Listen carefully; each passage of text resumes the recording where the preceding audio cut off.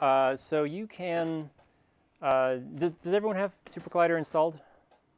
Yeah, great, okay. It's not hard to find on the internet anyway. Forgot to bring my laptop, but... That's okay. Do you want to come? You can huddle with somebody else, or you can just, all the materials will be replayable in one way or another. So. As long as you don't mind my food. So let's see. If what we'll do first is just kind of unpack the essentials of working in SuperCollider. So what you see, and just kind of a few fundamental concepts. When you open up SuperCollider for the first time, you will see something that looks like this, with 3 partitioned areas. On the left is your workspace. This is where you type and evaluate code. That's where you write your programs and all that. The upper right is the help documentation. This is actually a very sort of minimal web browser. It's accessing files that are on the web. So you can also get to this documentation online as well. And then the bottom right is what's called the post window. This is where the SuperCollider interpreter will talk back to you, return the results of the code that you evaluate, and print warnings and error messages if there's like something wrong with your code. Let's see, other things to, you can move these around. There's rarely any sort of need to, but you can tuck them down in various places as you like. And you can also, close them or detach them or undock them. And if you lose one of them, to get it back, you can go to View, Docklets, and then Post Window. And then there is also this Documents browser. This is just if you have like 10 files open at one time. Instead of like having to tab through them all, you can just pick them from the Documents panel. That's right. So let's see. Other things that are of interest is, if you're on Mac OS, you can go to SuperCollider Preferences. If you're on Windows, I think that's in the Edit drop-down menu. Preferences at the bottom. And things of interest here, mostly in the Editor and Shortcuts sections. So Editor is where you can customize the behavior, like if you want SuperCollider to automatically create when you open an enclosure like parentheses, it can automatically create the closing one for you. It's kind of a stylistic thing. It's a workflow thing. There's a few other things you can play with here. Font and colors, where you have your various sundry and sumptuous dark themes, as is very much in vogue these days. I'll just stick to the default for now. Oh, and then shortcuts. This is a coding language. Keyboard shortcuts are your friend. Learn them, use them. Tuck them under your pillow at night. I think there is a keyboard shortcut for booting the server, or I think it's Control-B on Windows and Command-B on Mac. I don't think there's one for quitting the server, but you can make one. Right? It's very easy to customize these as you like. There's a couple that I have added over the years for things that I do very frequently that there aren't shortcuts for. So lots of ways to customize the program. Right. So it looks at first glance like SuperCollider is just one program, and in a sense it sort of is, but if you kind of look underneath the surface, it's actually 3 separate programs.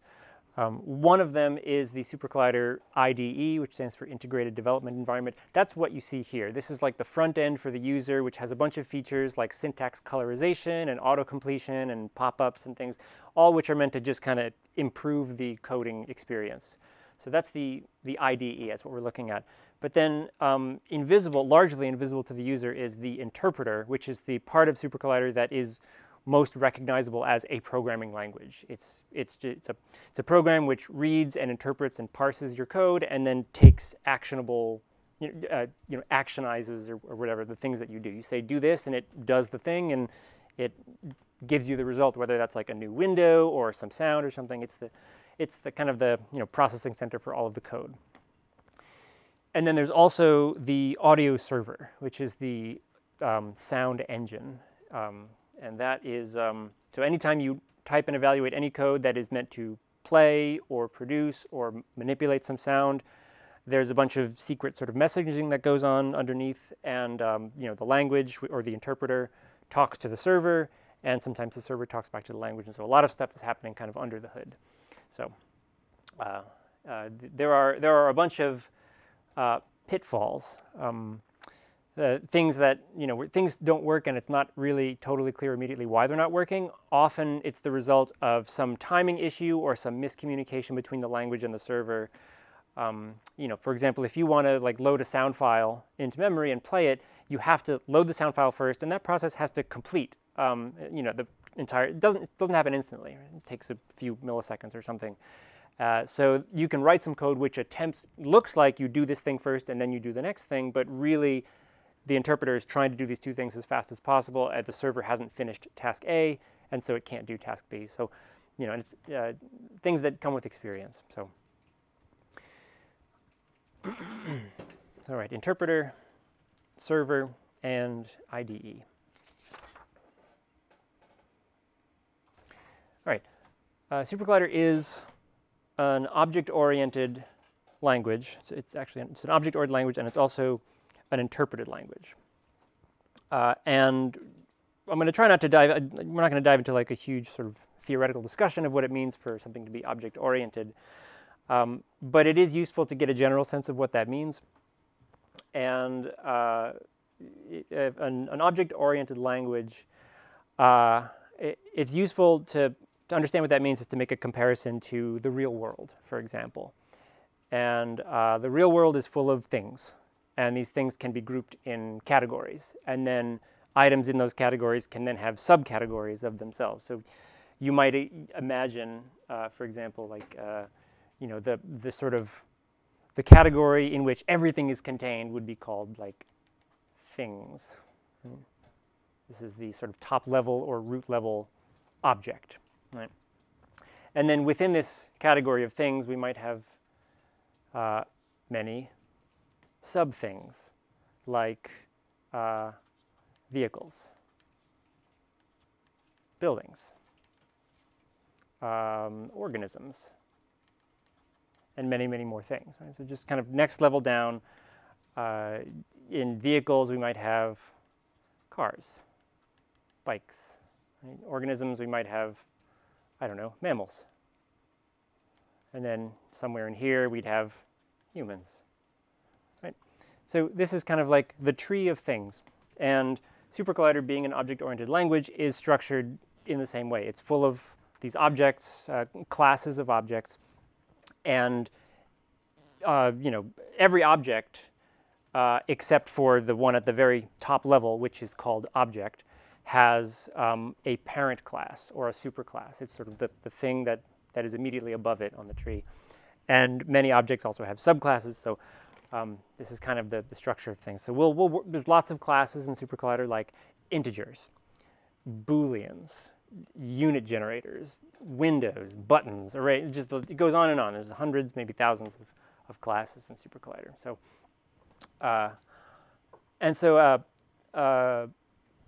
a consequence of this is that, the idea of methods and inheritance is something that's kind of important to acknowledge here, where a method in the context of a programming language is an instruction or a sort of, let's see, what do I call it? It's a query or something like that. And some methods make sense for some objects and not for other objects. Like the message squared is meaningful for a number. Like square the number 4, square the number -17, right? That's fine.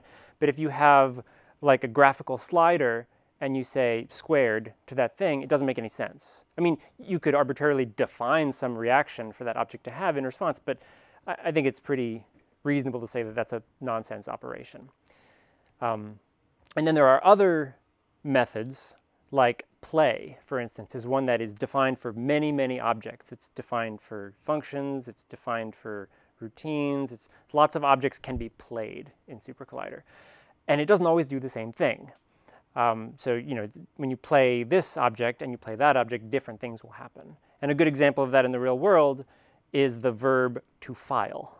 If I give you a piece of paper and I say file this, you know, oh, I got to put this in a drawer in the right folder. But if I give you a piece of metal and say file this, you don't do the same thing. You get a file and you start shaving down the metal, right? So it's This is an example of something called polymorphism, where the same method given to different objects can have different results. So that's the idea of methods.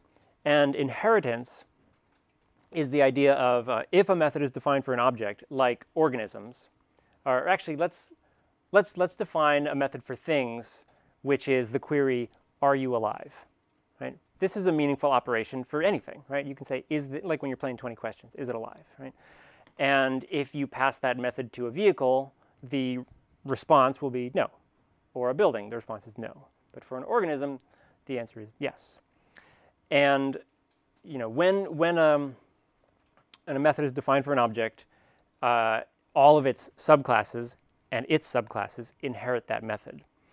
And so they will respond to it. And in some cases, they might respond differently. But generally speaking, if you can use a method with an object, you can use that method with all of its subclasses as well.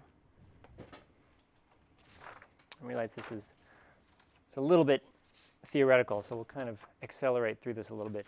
In fact, why don't we put this away and write some code. So I'm going to enlarge my font a little bit.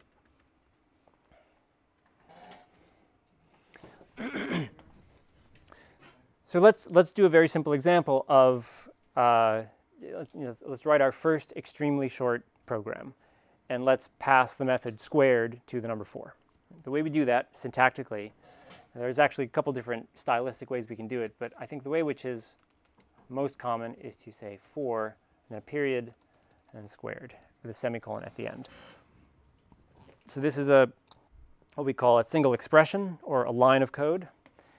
And what it means is the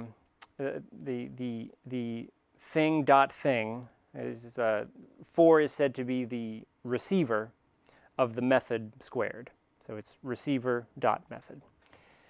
Okay, how do we action this? Right? The way we do it, if we're dealing with just a single line of code, something which is unbroken by any return characters, is you hold shift and you push enter.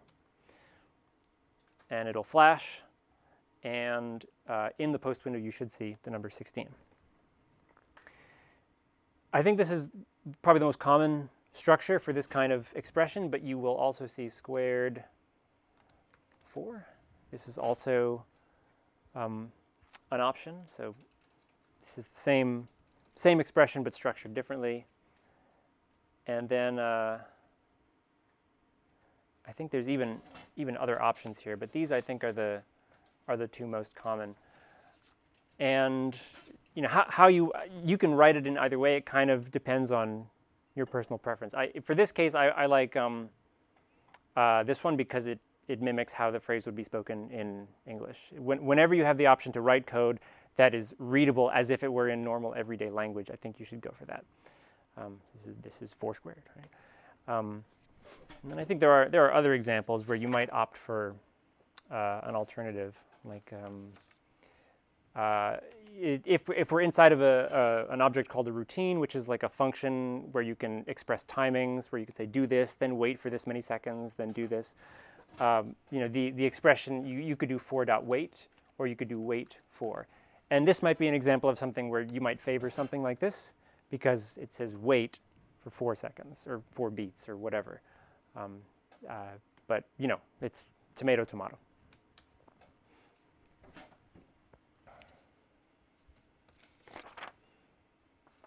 And once we write this expression, we can think about 4 squared as being equivalent to the number 16. So we know what 4 squared is. We could have just written 16, but the point I want to make here is that once you construct an expression of code, you can then chain additional methods onto it, like, for example, .neg, which is a method which will take its receiver and flip the sign. So positive becomes negative, negative becomes positive. So what happens here is we run this line, we get negative 16.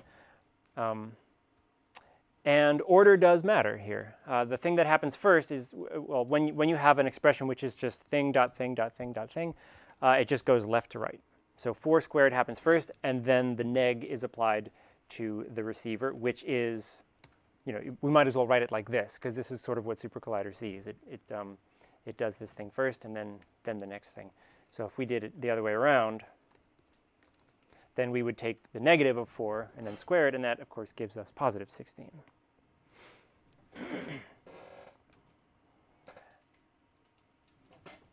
And you can combine these in various ways. You might do something like this, right? So in this case, we don't go left to right. Anything in parentheses will happen first. And then this method would be applied. And so you could also write this as, let's see, 4.neg, right? So just kind of combining these two, this. Really, I'm just doing this to kind of prep you for code that you might see and just be able to understand structurally what's happening here. So I need to remember to not delete stuff, because this is going to be a code file to share with you later. So if I just keep deleting this and overwriting it, it's not going to be very useful to you. OK. Something like 4 squared doesn't need any additional information. Squared is not a query that requires additional components, right? It just says square it. But something like pow, which is to the power of, needs what's called another argument.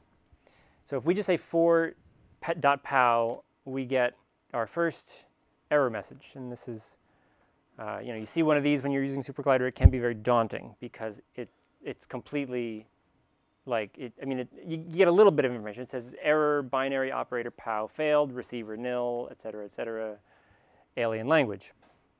And what this says is, to translate this to English, SuperCollider has just said, you've asked me to give you 4 to the power of.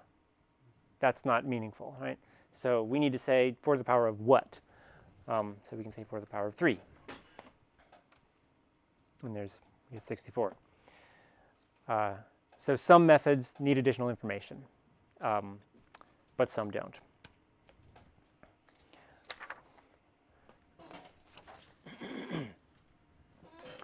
All right, let's say we want to do several things, right? We want to write a program, and one expression is just not enough. We need it to do more things, so we got to write a bigger program. So we might let's just let's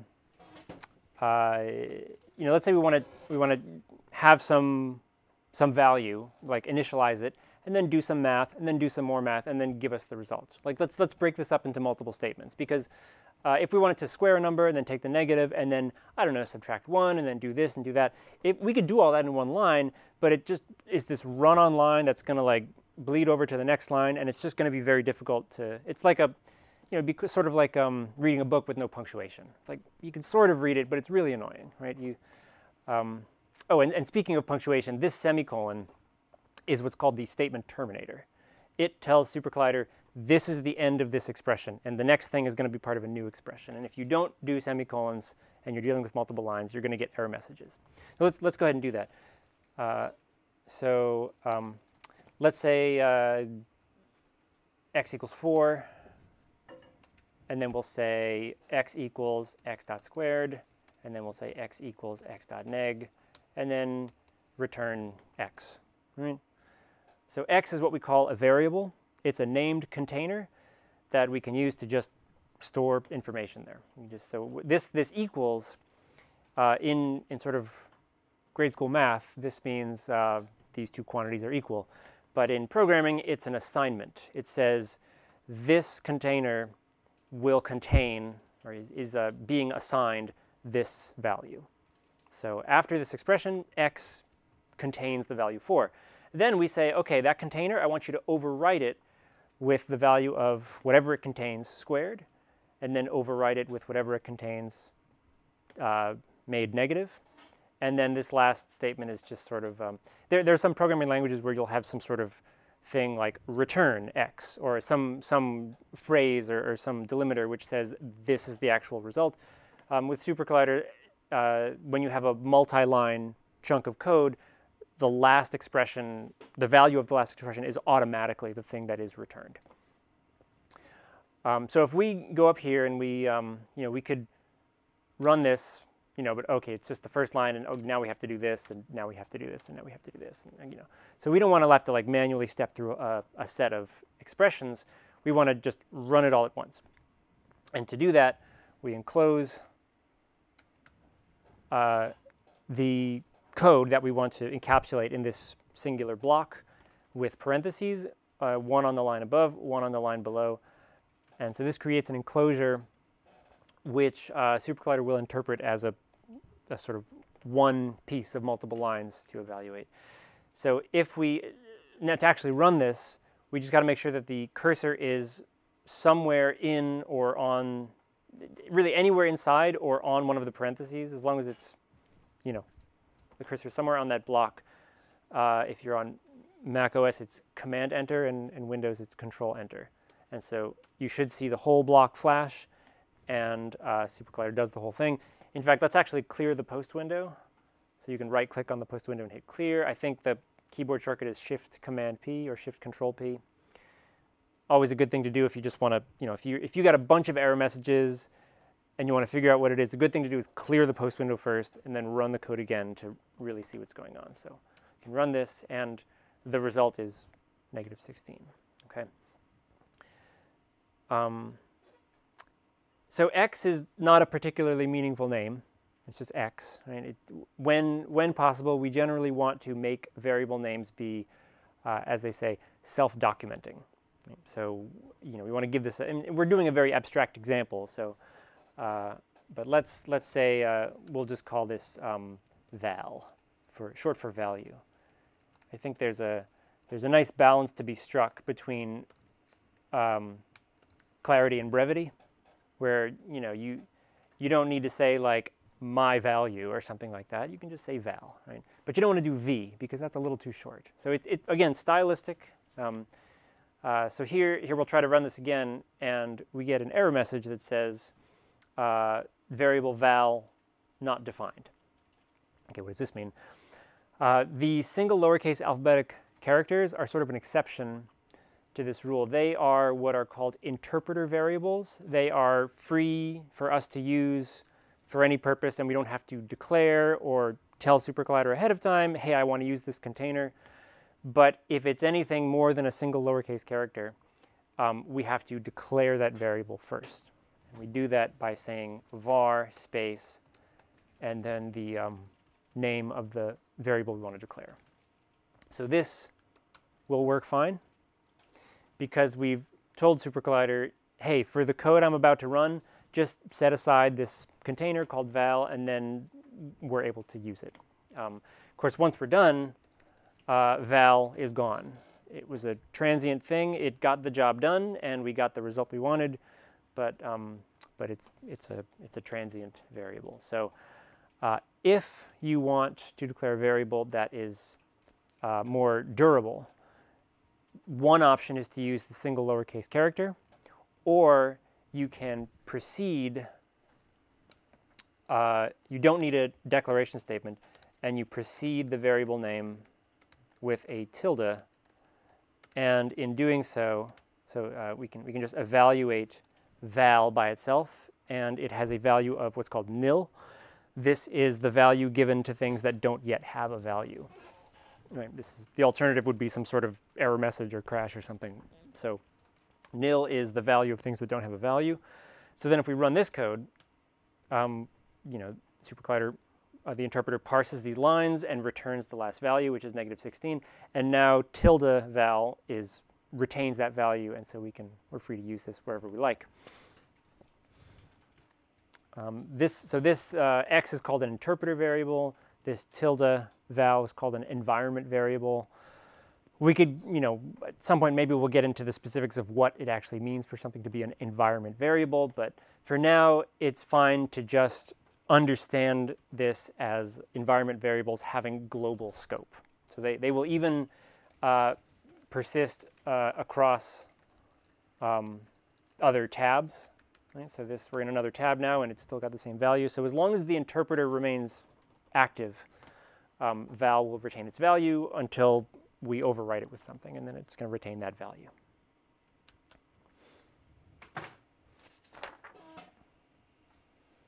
All right, so the common problems I see, like people online, things like that, like, hey, I did your code exactly and it doesn't work. 90% of the time, it's because they're using the wrong keyboard shortcut to evaluate it. The general rules here is if any code is highlighted, like if I have like just the QU highlighted here or something, it doesn't matter if I push Shift Enter or Command Enter, it's going to try to evaluate the highlighted code. So it's almost like SuperCollider has like blinders on and it does not see anything else. It only sees the highlighted code, so it thinks that I'm trying to use an undeclared variable. Right? So if you're just not paying attention and you have something highlighted, you're like, man, this is just not working today. So you can highlight. This is nice. I mean, it's nice to be able to highlight something and just run that bit of your code. In fact, this is a consequence of SuperCollider being an interpreted language compared to a compiled language. In a compiled language, you write your entire program up front and then you compile and run. And so the interpreter will process everything and then do the result. An interpreted language is a more dynamic and interactive affair where we can just evaluate line by line, character by character, spontaneously. This is really nice because we're dealing with an audio language here, and so we're doing any sort of live performance or live coding or anything.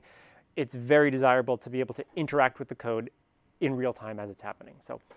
But if nothing is highlighted and you push Shift Enter, SuperCollider will just try to run the current line. And depending on what's on that line, you might get all sorts of error messages. Yes, right, and so if no code is highlighted, Shift Enter will do the current line, Command Enter will do the entire block if you are inside of a block, like this. But for example, down here, we're not inside of a multi-line block, so either Shift Enter or Command Enter will run that single expression. So if something's not working, the first thing to check is, did I do the right keyboard shortcut? Because that can cause all sorts of problems, and it can send you down a rabbit hole of like looking at your code for mistyped things. It can often be very simple.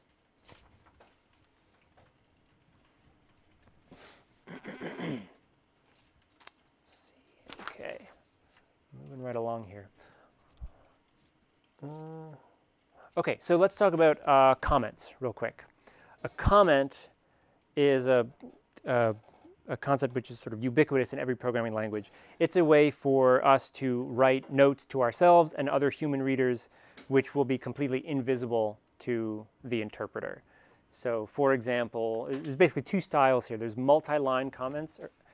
Multi-line comment starts with a /* and ends with a */ and in between these enclosures, or in this enclosure, we can type anything. Right? And we can, put this on multiple lines, right? All sorts of white space. And just basically, as soon as SuperCollider sees this, it says, oh, I'm not looking, right? And it's just going to look away until it encounters this and says, okay, now I'm paying attention again. So this is, if you have a big, long paragraph or something, multi-line comment is good. And if you want to do a single line comment, so basically a comment that's not going to have a return character in it, that's just a double /, and then you type whatever you want here. And as soon as you push return, then we're back in, we're not in gray anymore, so it's regular stuff. So sometimes you might want to put a single comment at the end of an expression. Sometimes you might want to put an introductory thing at the top here. These are the two styles.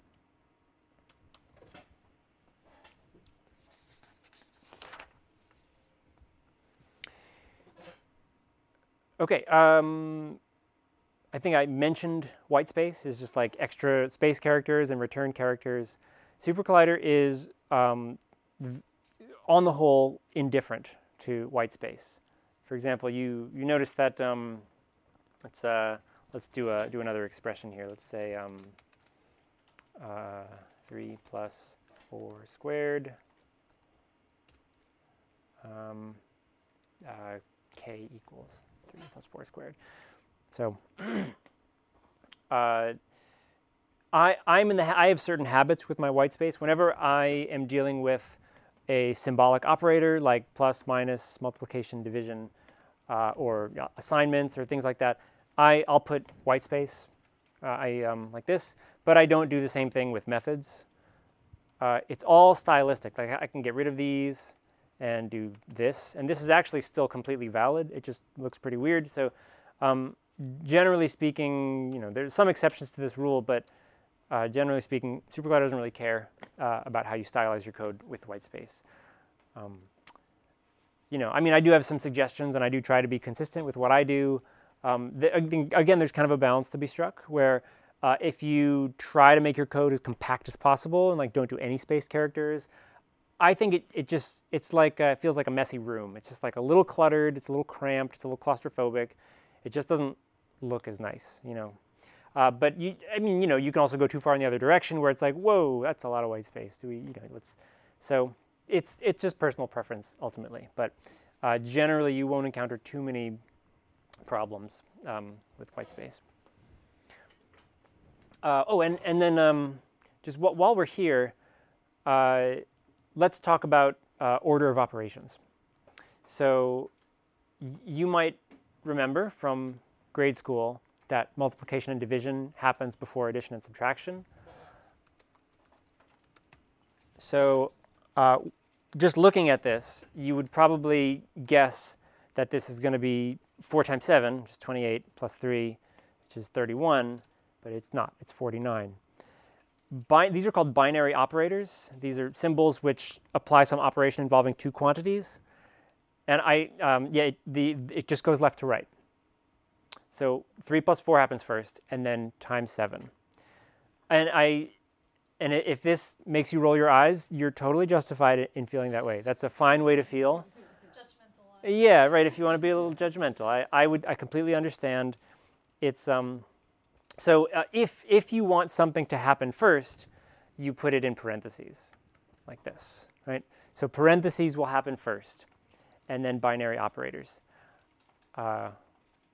So this will give us the value if we do 4 times 7 first, right, as opposed to this one. And then also methods. In fact, let me do an example. See if I can hunt down an example from my book here.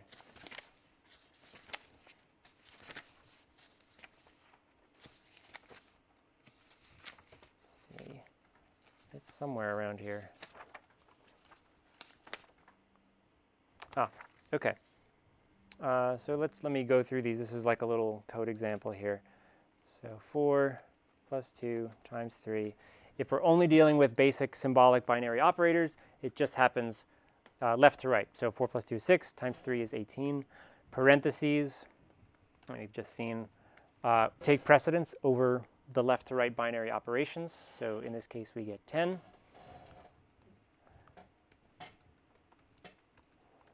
Something like this. And so here we have a receiver.method construction and a binary operator. In this case, the methods take precedence. So this will happen first, and then the plus 4. So we'll get 2 to the power of 3 plus 4. How would we make 4 plus 2 happen first? Right, we put it in parentheses, right? So the parentheses will overthrow. Parentheses have precedence over the receiver.method construct. Right? Yeah, so the general rule is parentheses happen first, then methods, then binary operators left to right. So I think the example of that I have here is, right? So in this case, the first thing that happens is parentheses, 4 plus 2. And also these parentheses happen first, but there's really nothing to do in here. It's just the number 3. So we have 6 to the power of 3, because methods happen next. And then finally, we add 1. So this is 6 to the 3, which is 216, plus 1, which is 217. Right? Another area where confusion can often happen, and you're just not, if you're not expecting it, it can be a real surprise. Okay. I've been throwing a lot of methods at you, squared, neg, pow. How do I know these? Am I just coming up with them off the top of my head? Where do they come from? So let's talk about the help browser. And it's good to keep in mind the help browser is not written to be a tutorial. It's written to be reference files and documentation. So there isn't really a sort of logical teaching path through the help documentation. But if you see some code and you say, oh, squared, what does that do? And you want to look it up, you just put the cursor on the method you want to, you don't have to highlight it or anything, just put the cursor there, and then Mac OS, Command D, Windows, Control D, and this will look up help files for classes which respond to this method. So there's a whole bunch here: abstract function, complex, matrix, etc. And so you might think, okay, well, where's integer? Well, okay, it's not here. It probably should be here, but simple number is the superclass. Oh, it even jumps to the method, which is nice. So it tells you the square of the number. Right? It's kind of self-documenting, but there are others where you're like, well, what the heck does this do? So anyway, see if I can get to the top here. Yeah, so you can also see a little bit of hierarchy here. Object is the parent class of all classes. The immediate subclass is magnitude, and then number, and then simple number. And then underneath simple number, you can see we have subclasses float and integer. So integer are whole numbers, numbers that don't have a decimal point. Floats are numbers that do have a decimal point. In fact, we can introduce another method here. If we say for.class, it returns the class to which that object belongs. For .0, even though it's mathematically equivalent, is actually a different class. It's a float because it's got a period in there. There are a lot of methods that are defined for simple number and therefore work on floats and integers, but there are some that only work on floats or integers. One of them being is prime, I think. For is prime, this will, there's a lot of methods that start with is, and they often return, always, I guess, return Booleans. A Boolean is true or false. So for is not prime, so this expression returns false. If we say 4.0 is prime, it doesn't like that. Right? We're not allowed to ask if floating point numbers are prime. It says, I don't know, I don't get it. Anyway, so that's the help browser. You can look up methods this way. If you see the name of a class. Classes always start with a capital letter, and by default, in the default colorization, they turn blue. You can also look these up, and this Command D or Control D will take you directly to the help file for that class. And the general structure of, in fact, I'm gonna pick a different class here because I don't know if integer is a good example for this, but also if you push Shift Command D, that'll bring up a little search bar, so you can search for a class. I'm going to look at routine, which is another class. You can see its hierarchy, its subclasses, gives you most help files start with a brief description of some prose, which tells you kind of what this is and why it's useful. And then we go into class methods. Class methods are the ones which are meant to be applied directly to the class. Right? It's a method that we send to the class itself. We're talking to the class of objects. And then there are instance methods which are intended to be applied to instances of that class. I'll talk a little bit about what that means in just a second. So various methods, class methods, instance methods, and then often, we're still in the methods here, there will be, there's a lot of methods here. Examples, right? So then we see examples of what this actually looks like in some code examples. And so these, you can actually run these right here in the help browser as if it were code, which is nice. You can also just copy and paste them over here if you like that better. Right? So this thing is just gonna count away. And that's basically it. So the name, the hierarchy, subclasses, the description, class and instance methods, and then some examples. Not all the help files will have this structure, but a lot of them do. So it's good to get comfortable with it. There's also, let's see, the class browser. This is, I think the help files are the most useful, but you can also say something like integer.browse. And this will open the class browser.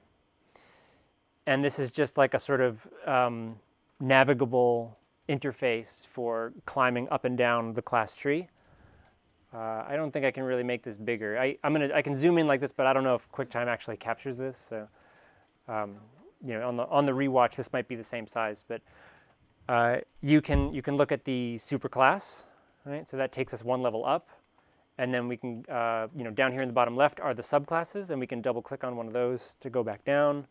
We see the various methods that are valid for this class. We can also open the help file, right? So integer help file opens up over here, and also these are like forward and back buttons, so you can kind of, it remembers your browsing history. You know, I'm not saying that this is like more helpful than the help files. It's just another option. And if you really want to, you know, let's just make an empty function and say .play. And you know, we can do Command D to look up, you know, various things that play is implemented for. And if you do Command I, you can look up actual files in the SuperCollider source code for which it's defined. So we can go to like event play, and it opens up the file, and you can actually see the code that's actually executed when you play an event. And again, I'm not encouraging you to dive deep in here, because if you're sort of new-ish to SuperCollider, this is not immediately a useful thing to do. But it's good to know where to look for the source code, just in case you want to actually see what's going on under the hood. So that's called looking up implementations. Command I, yeah. And similar, Shift Command I will give you a search bar, just so you can say play and enter, and then it'll look up things like that. So it sometimes takes a little bit of hunting around. You know, if you're looking, like if you're doing some project or homework assignment, and you're like, I want a method that just, you know, orders a bunch of things. Like, you know, if I have a, let's say we have a, I don't know, an array like 2, 7, 5, 9, right? We'll say x equals this array, right? So, and then we want to like sort the items. So you can say, okay, maybe it's like put in order. And like, oh, that wasn't it, right? So you know, is it order, right? That's a different thing. That's not what we wanted. It happens to be sort. But the thing to do is you recognize that we're working with an array, which is an ordered collection delineated with square brackets. And so we can look up the help file for array, and you know, you can sort of make your way down here. But it can be kind of frustrating, because let's see, is sort actually defined here? But what I'm doing here is Command F and then typing sort, and then you just keep pushing enter, and it will cycle through instances. So the method is actually not here. It's being used, but it would have found it here. So this is a case where maybe you would go up to arrayed collection, which is its superclass, and look for sort here, and or okay, it's not there. Maybe it's sequenceable collection. There it is, right? But of course, if you don't know what you're looking for, you don't know what to search for. So it's the kind of thing where I liken learning SuperCollider to like learning a foreign language, where you don't just like grab a dictionary and start memorizing every single word in the dictionary. You talk to somebody, right? You look at some code, maybe you write some code, you watch some videos, you take a class, and then you start being able to put together basic sentences and express yourself, and you just will end up learning the methods that are most useful to you so that you can get the job done. So I mean, I guarantee you, there's probably like 80% of the methods in SuperCollider I don't know and have never used, because there's just so many. It's just, there's really only a couple of them that are like essential and really useful. Yeah. All right.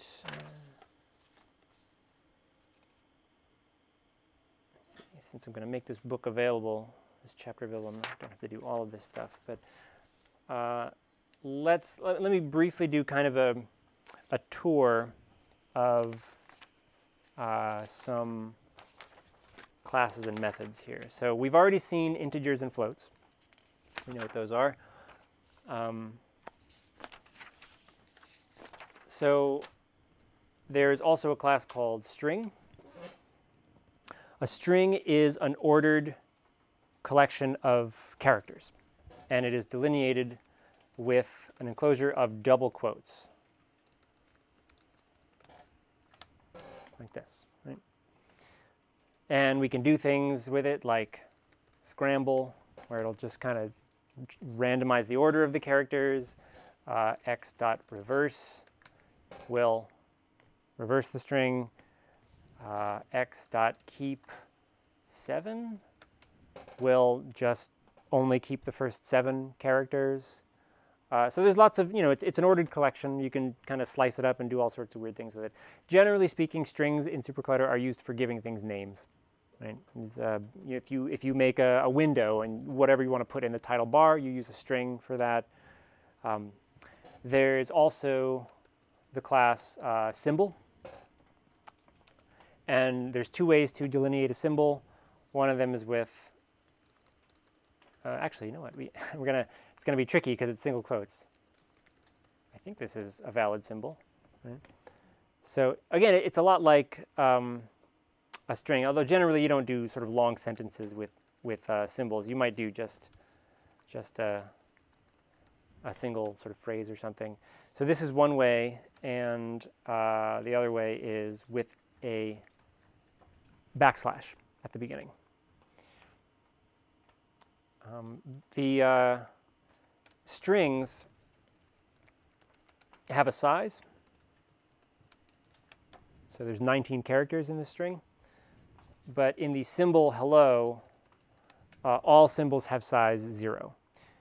You should think of symbols as being a lot like numbers, in that like the number 4. Right? It doesn't really have a size, even though it's a number. It's just, it's not a collection of things. It's just one singular thing, and they're unique. So symbols are sort of similar in that, the symbol hello is just a singular unit. You can go back and forth. So this takes x, which is a symbol, converts it to a string, and now we can see it is actually a class. So we could say size, right? And you can use as symbol to convert a string to a symbol. In SuperCollider, strings and symbols are 90% of the time interchangeable. I think symbols tend to be a little bit faster in terms of like a compilation time or something like that. But generally, they're both used for naming things, and they're very similar. We've seen Booleans a little bit when we said for.isPrime. So this expression returns a Boolean. There are exactly 2 Boolean values, true and false. And they are actually one of a handful of characters which are special characters that can be used without declaration. Also, you can't name a variable true, right, or false. So true and false, right? These are just sort of values. Nil is another example of a keyword that is sort of reserved for special use. So expressions like this will return Booleans, right? 2 greater than 1. If you want to say, let's say, is 1 greater than 1? No, that's not true. But is 1 greater than or equal to 1? Yes, it is. So, this is how we do the symbolic representation of greater than or equal to. What if we want to say, is 1 equal to 1? We can't do this, right? This is like assign the number 1 to the number, no, it doesn't make any sense. Double equals is the equality check. And exclamation point equals is the check for inequality. So is 1 not equal to 1? That is false. Yeah, a lot of Boolean cartwheelery going on here. So I sometimes see people use the classes, true and false, and in fact, this might actually work if you use the classes instead of the actual instances of the class, but I don't recommend this. You should always use the actual instances, the lowercase versions. Okay, I see we're out of time. Sorry, gone over a little bit. A couple more things to cover. I had a feeling this would be a sort of 2-week introduction. On next week, we'll talk about functions. It's going to be a lot easier when these pages are not just all loose. functions, randomness, conditional logic, and iteration. Sort of more, a little bit more higher level fundamental concepts. And I'll probably put the first homework assignment online, and it'll be due in 2 weeks because we still got some more stuff to cover. But anyway, that's it for this week. You're welcome to stick around if you have any questions or things like that. And we'll see you next week.